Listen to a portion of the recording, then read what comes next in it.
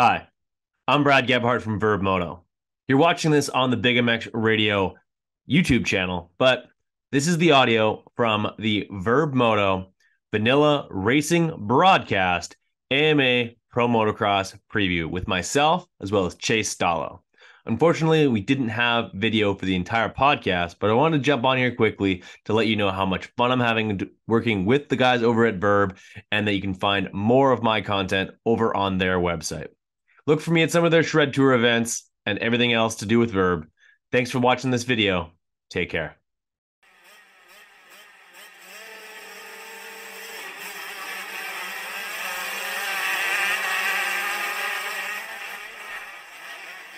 All right, cool.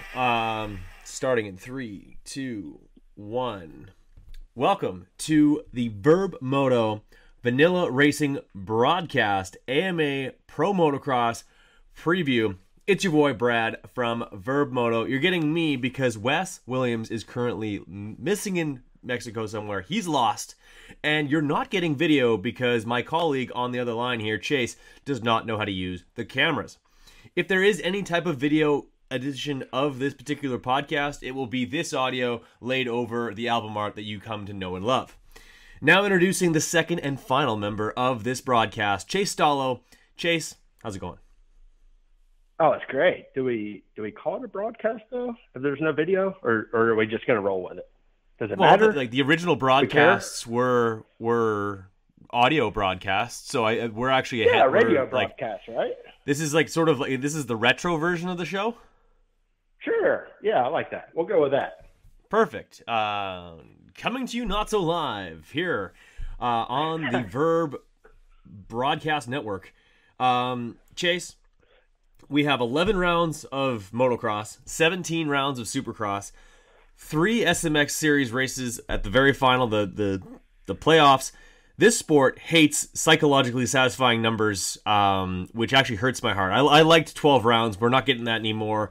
They cut out one of the Fox Raceway rounds. I would love for this thing to go back to 12 rounds, but looks like we've got 12 for now. What are your thoughts on that development? Yeah, can you math that for me? How many races is that? No.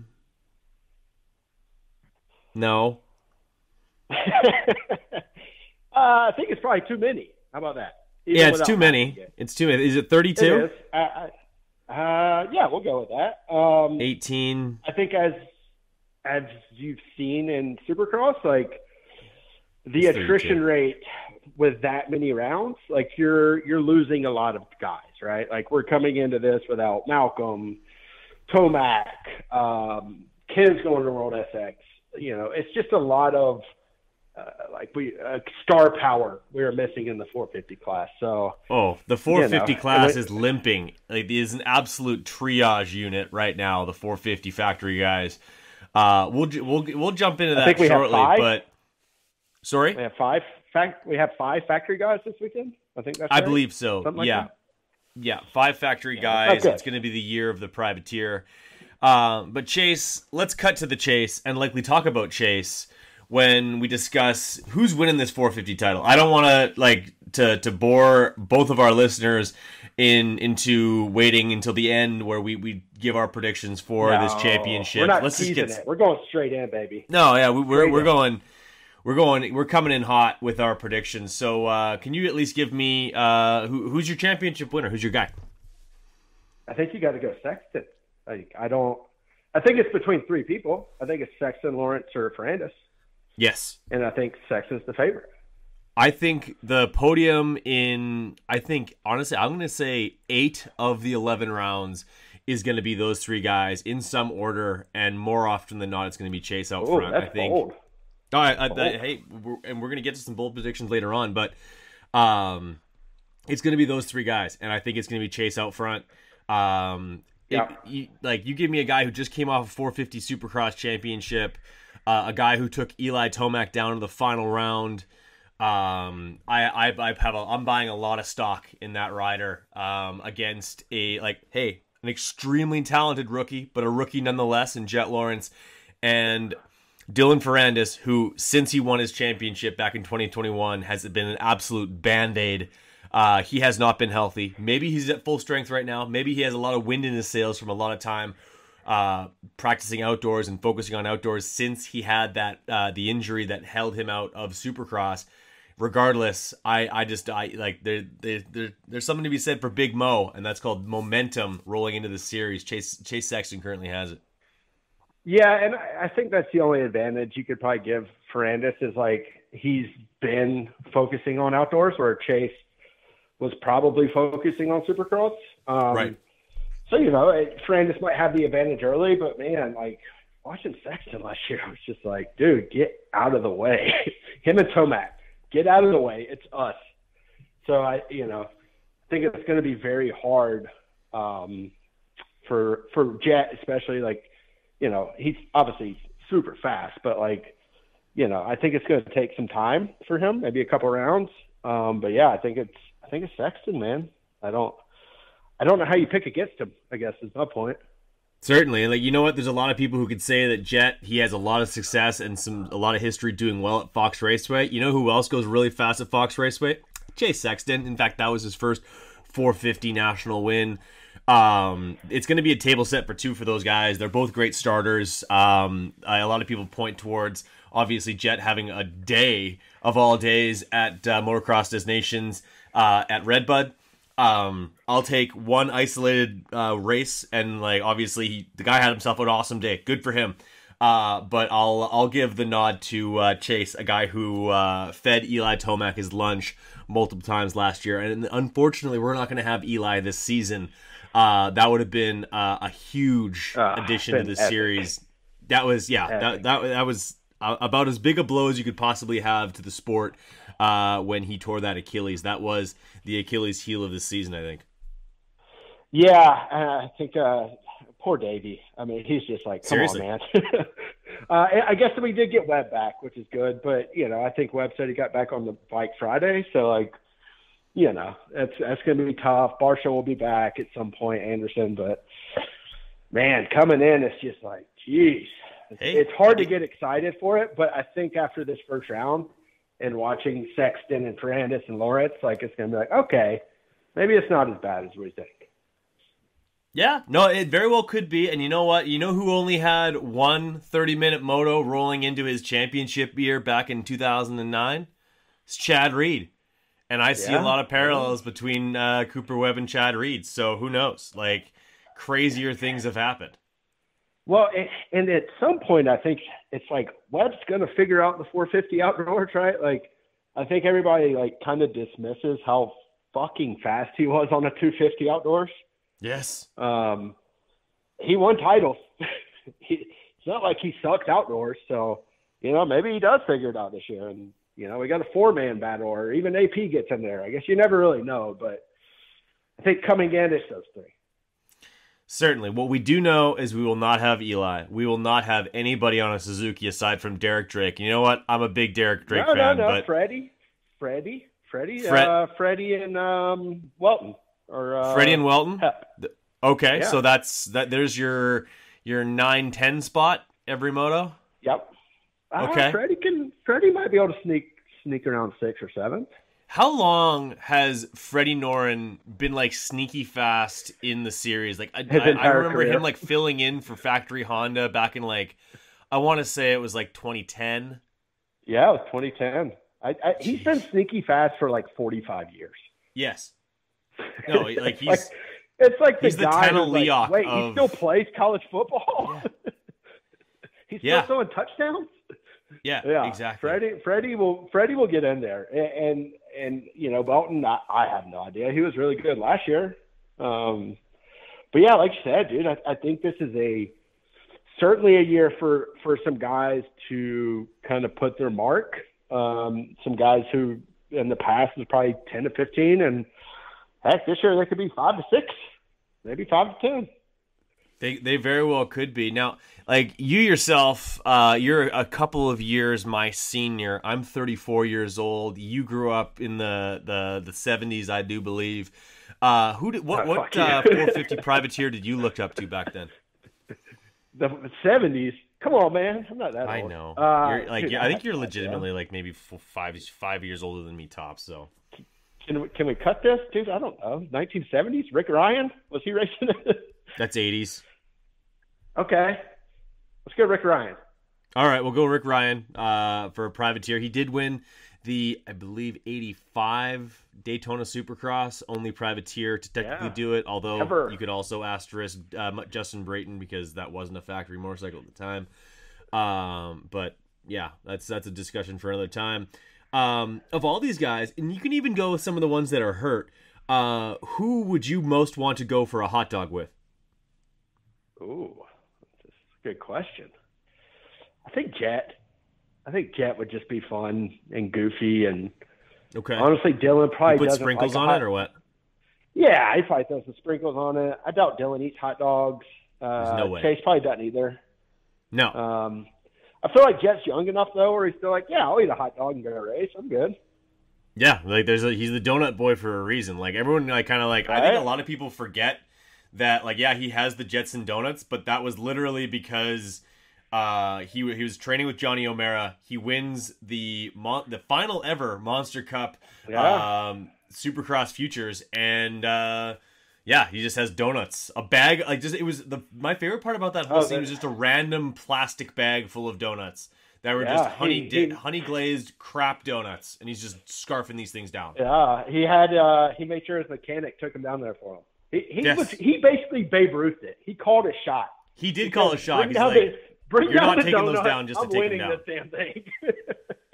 Yeah. Yes, it's and also Babe Ruth, big hot dog guy. See the correlation I'm putting together here? Now we're all tying it together. Everything's all baked we're tying it together. 6 degrees of Jets and donuts. I absolutely love it. Of the Troy Dog Pineapple Squad, I don't know how many of them are racing the Nationals. I do believe that Mr. Do they race Starling outdoors? will I think probably thought they were Supercross only.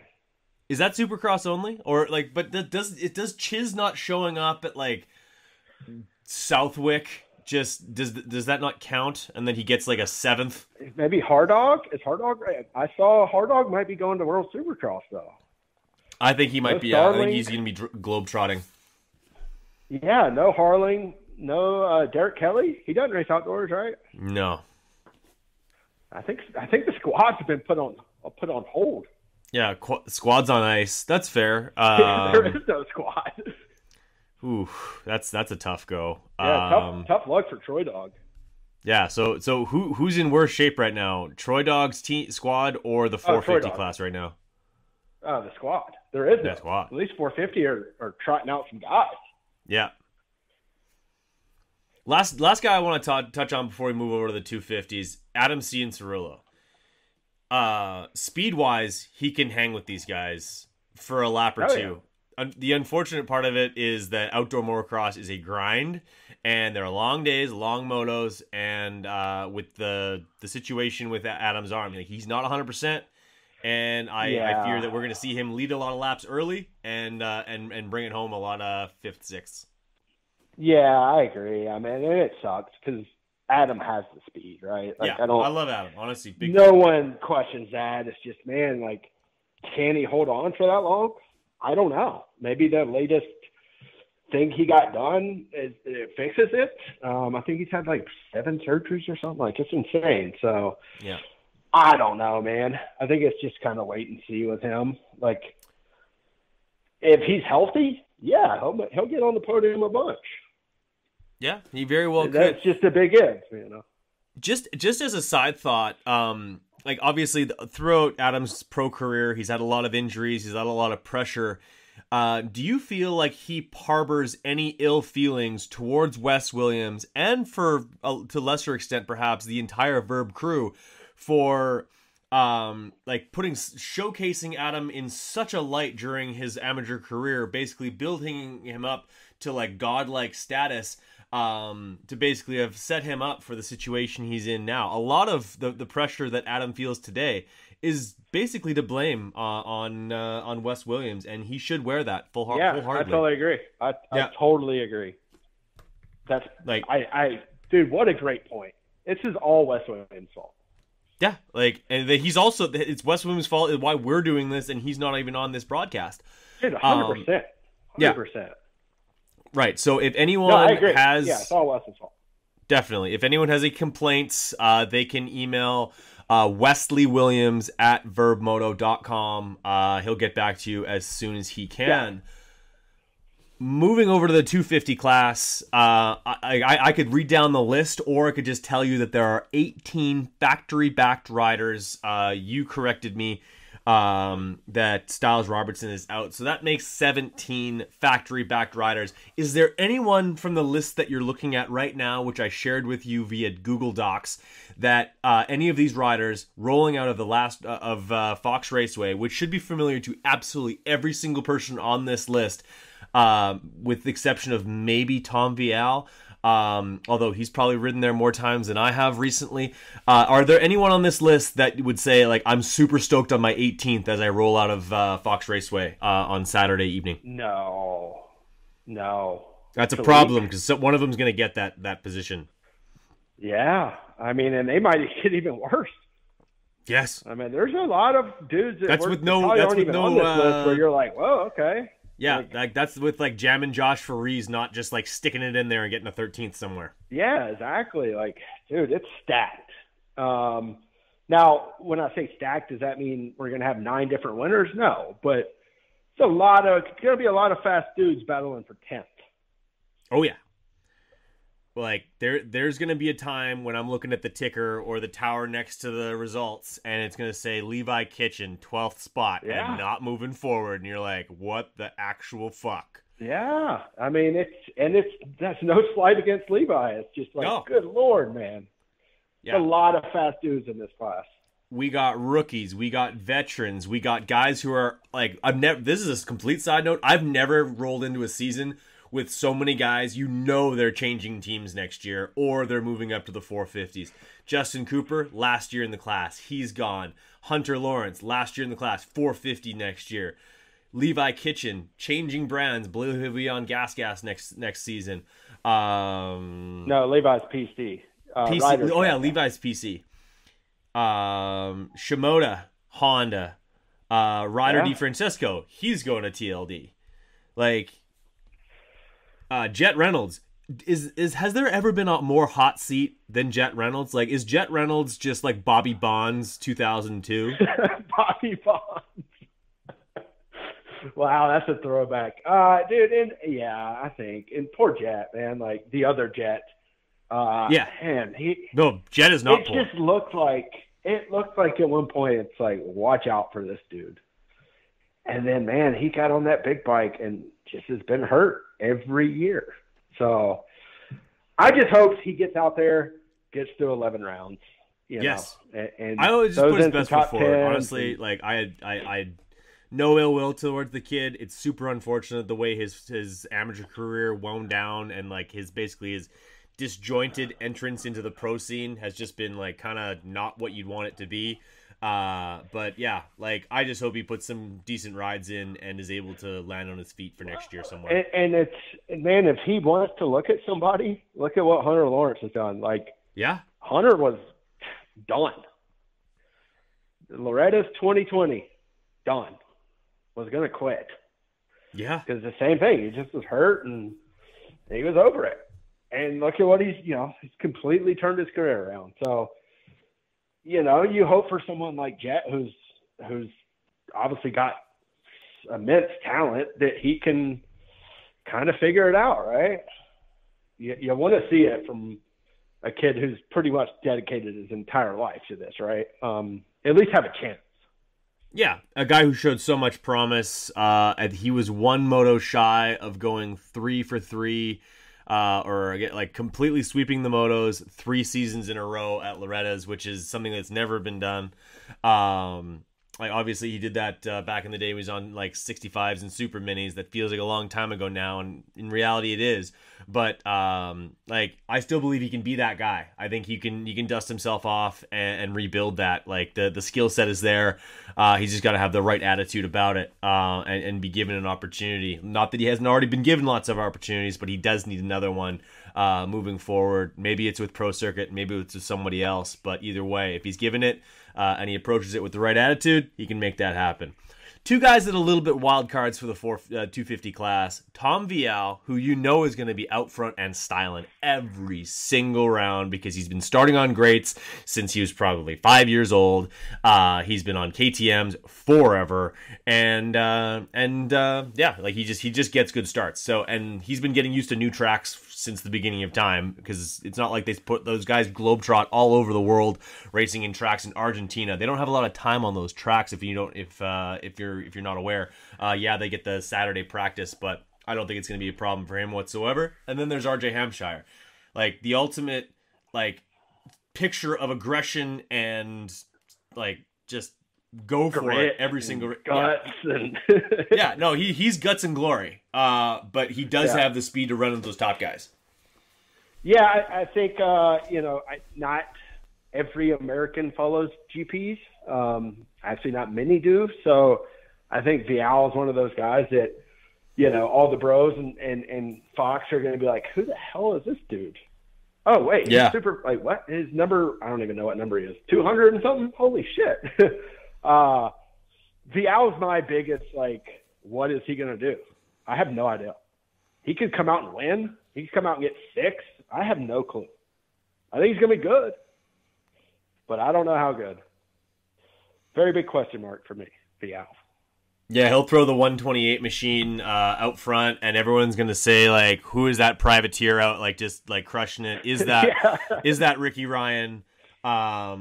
Or the second coming of somebody like that. But honestly, like, unfortunately, and probably the first time ever that KTM's had two guys with the last name starting with V. I'd take Vialle over Volland like 11 times out of 11 when it comes to these rounds, unfortunately. Still think that Max is going to be able to land on his feet. Sounds like he's sewed up a deal on a blue bike for next year. But it'll be interesting. Yeah, I think Vialle could come out and finish second at the opening round. Like, why the hell not? Yeah, he's spent a lot of time at Paula, aka Fox Raceway. Yeah, I mean, he's the 2-time world champ. Like, let's not forget that, right? Like, 100%. Or he could get 6, like you said. I mean, there's 18 factory guys. Like, if you're just a bit off your game, you're going to get 6. Yeah, I think his ace in the hole is the fact that he gets those starts. Like, starting up front, especially in this class, is going to be so important. Give me your 3 title favorites. We talked about 17 guys that are going to be vying for those spots, but unfortunately, it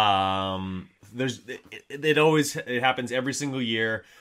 A few guys separate themselves. Give me your 3 guys for the 250 class. I think it's Hunter, Cooper, Vialle. Third guy's gonna be tough. J Mart. But I'll go Vialle. I'll go those 3. Just shitting on Shimoda, like Michael Mosiman, who RJ, who. No. I just think those are the 3 guys that are gonna be battling it out. Okay. It's a little bit harder to pick than honestly, it is the I think it's going to be class. Hunter and J Coop. Okay. I think those are the two clear-cut favorites, in my opinion. Yeah. No, and then J Coop's going to have the pace. You know that. Yeah. Out of all these guys, you've watched a lot of these guys ride, whether they're amateurs. Wait. Who's your title picks there, bud? Oh, okay. You want my analysis? Okay, we need you on record. I'm an analyst now. I'm going to go with Hunter Lawrence for your championship. That's my front runner. He is my favorite of all favorites for this championship. Shortly behind him, I'm going to go with Justin Cooper. J Coop, I think he's going to be extremely fast the entire year. And here's a guy who's probably not on anybody's radar. Actually, you know what? He's on a lot of people's radar if you happen to be on one side of the conversation on social media, and that's Haiden Deegan. I honestly think that he's a guy. He puts in a lot of work. He's got a ton of speed, and if we see the Haiden Deegan that we saw in Supercross rather than the 2 nationals that we watched, he's going to get his fair share of podiums. And he's got that star bike underneath him, which is, in my opinion, still the best bike in the class. And he's 140 pounds soaking wet, so he's going to get some good starts on that thing. No, I agree. I'm really looking forward to seeing what Haiden can do. Like I thought he would be really good in Supercross, and he was really, really, really good. So, again, another guy that you could be like, wait, Deegan's in 8th? Or wait, Deegan's in 2nd? Like, you just don't know. How come Deegan has led the last 17 minutes of this race and he's just checking out? Right. Yeah, check you your just watch. never know. And, dude, and it happened so quick. Like, dude, I remember Jeremy Martin. One year it was just like clicked, and it was just like, wait, no one's touching Jeremy Martin? Yeah. Oh, like, he went from being like number 77 on a carbureted Yamaha and like he led a couple of laps at Millville and then did a bunch of fuck all to like the next year he was just like just demoralizing fools. Yeah, so like I think there could be a guy that's like, wait, this guy's fucking crushing? Like, okay. Yeah. And they don't count out Ryder D either. We hyped that kid up for about 3 decades before he turned pro, and like everyone's super quiet on him right now. Obviously, he hasn't done a whole lot pro wise. His 2 nationals wasn't anything to scream about, and then he didn't race Supercross this last year. But like he's almost in the same position as a guy like Ferrandis. He's been focusing on outdoors. Yeah, Hymas. Hymas? Good Lord, just go down through the list. Jordan Smith's back outdoors. Like, is Smitty racing outdoors? Spanish kid. Yeah, Guilliem Ferris. Outdoors. Yeah, you got Ferris. Like, they're gonna have 6 semis. They got like the pit presence for Star Racing Yamaha. Like, could you imagine if this was box fan days? Like Ford doesn't even build that many box fans nowadays. 5 U-Haul trucks. Yeah, jeez. Yeah, man, there's so many guys that are just like, and we're not even talking about all of them either. And it's just like, run through the list, man. Like Shimoda's going to be really good. I'm way more excited for the 250 class. I'll say that. Absolutely. No, I can't stress that enough. Like, the gate's going to drop and our jaws are going to drop at who's out front. It very well could be Max Volland. He pulled that off at the beginning of last year. The bike let go, but at the time he was out front styling. Speaking of style, who in this class has like the best style in your opinion? You just love to watch this kid do what he does. I love Deegan style. I hate to jump on the bandwagon, but it's clean, man. I do like Deegan style. Yeah. It's just it's such an aggressive, like his chin is over the bars, elbows up, and he's just like he throws the bike around nice. He's getting it. Yeah, I like Deegan. Fair enough. Last few questions I have for you before we hang up this call. Are there any tracks on the National Series that you watch, whether it's in person or on TV, and you just like, you know what? Damn it, I'm cleaning up the bike this afternoon. I'm going riding. Like this track makes me want to go ride. And inversely, what track do you watch and be like, I don't want anything to do with that? And why is it Fox Raceway? Not going there. I do like Millville. I think that's everyone's favorite. It's just like, man, those hills and just like, it just feels like it's almost like it feels like you're riding on clouds. Like, obviously it's not. It's probably pretty rough and gnarly, but like, it just looks so inviting to come and just shred it and flow it. And I don't know. It just looks fun.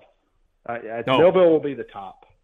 As someone who has collected a podium in the 250B consolation race at Millville, yeah, I can tell you that it is an absolute blast to ride that track, especially in full race national trim.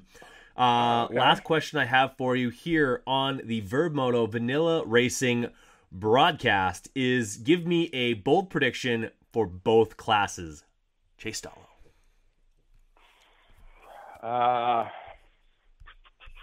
Let me think here. 450. I will go. We only see 2 overall winners. I'm not saying who they are. We only see 2 though. 2 overall winners. Yep. Not moto winners, overalls. We only see 2. Wow. 250. I will say.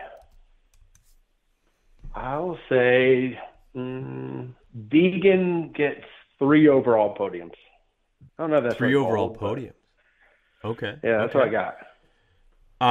My bold prediction: Adam Cianciarulo and Cooper Webb both win national rounds. Oh. Okay, 450s. Okay. That's a bold prediction. I would consider that a bold prediction. That's bold. I like it. For both of them, considering the only time that Webb won a national was a 1-1 performance, 2019 Millville, in the mud. And then for the 450 class, I'm going to say my bold prediction is the individual who wins this championship does not win the most amount of nationals. Wait, motos or overalls?